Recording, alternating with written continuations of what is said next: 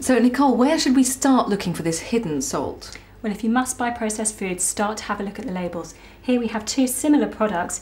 This one here, chicken drumsticks and thighs, has just under half the adult allowance for salt.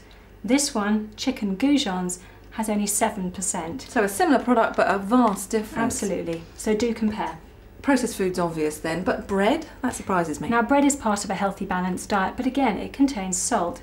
Here we have a premium loaf which actually has a higher salt than the standard loaf. Have a look, compare them per slice. And even something like a cream cake, something sweet. Even cakes, biscuits, and this bun here contains 1/5 of the adult allowance of salt. So even there you have to check the label.